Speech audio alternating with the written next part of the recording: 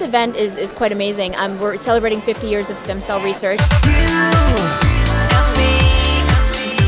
I'm thrilled to be here. I'm actually hosting tonight, and I'm a little nervous because it's a big deal. Saving many, well, could be millions of lives, and also solving and curing millions of diseases.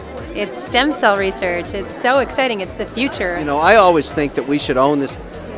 The witch, she flew it on her broom. I can't believe it. So nasty. Vampire, he just woke up out of his coffin. I think this cause should be owned by Canadians. That's what I think. I agree, totally. We should own it, not the South Koreans, not the Americans. We discovered it. We're very advanced in it. I know there's controversy, but we should own it. It's a great cause, right? And I think it's very important for me to be a part of it because, you know, making a name for myself within, you know, this business, you know, what better way than to give back, you know, by showing my face and, like, you know, supporting any which way I can.